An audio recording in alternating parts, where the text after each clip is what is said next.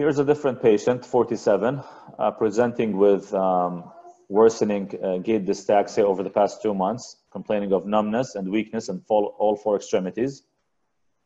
Is a bit weak in the uppers. The cranial nerves are normal, a bit weak in the upper extremities, normal in the lower extremities, has brisk reflexes, positive Huffman, upgoing toes, positive Babinski.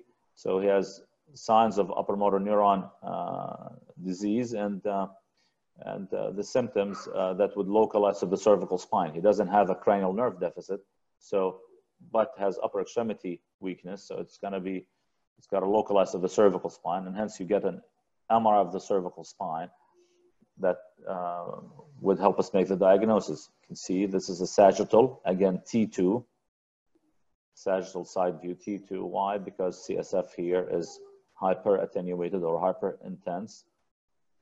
You can see here there's spinal cord compression. Why? Because you have what we call disc/disc ossified complexes causing pressure on the spinal cord.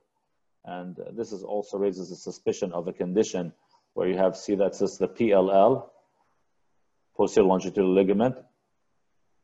It may become ossified with time in a condition that's called ossification of the posterior longitudinal ligament, OPLL. And it's a degenerative disc disease process. So you see this patient, you give them the diagnosis, obviously is losing function, and this is concerning, severe spinal cord compression. You know, if the patient suffers the fall, he has gait dystaxia, even without a fracture, he will have potentially a catastrophic outcome, because even without a fracture, there's no room around the spinal cord and can get further bruised and contused because of the dynamics of the injury. And there's no reserve, there's no room around it. So definitely the treatment here is not physical therapy or epidural injections. You gotta definitely treat this patient surgically. You can see this is an axial image. You can see severe narrowing around the spinal cord due to this OPLL.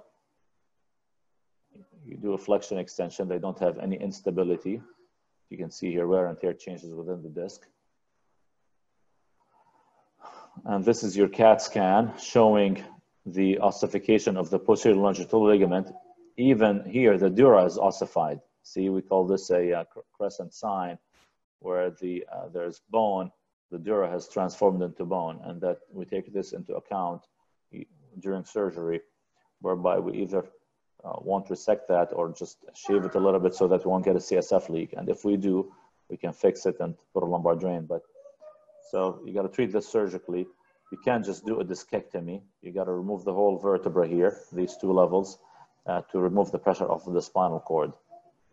We do it through an anterior cervical approach, incision on the side of the neck, open up the platysma under the skin, and then we identify the plane between the SCM, the sternocleidomastoid, and the strap muscles, and then we identify the omohyoid. We then either dissect it, move it up or down, or just cut it, and then we find the plane between the carotid sheath and the tracheo-esophageal complex. This will get us down to the prevertebral fascia. And then hence you're on the anterior cervical spine.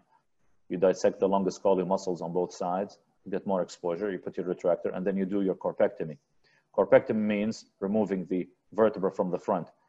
You don't go through abnormal. Find the disc here, get down, find your normal structures, and then you can resect these vertebrae and the compression off of the spinal cord very gently. You usually do it under the microscope. And then you do that, you put your cage, plate, screws, and that's how it looks like post-op, nice and decompressed.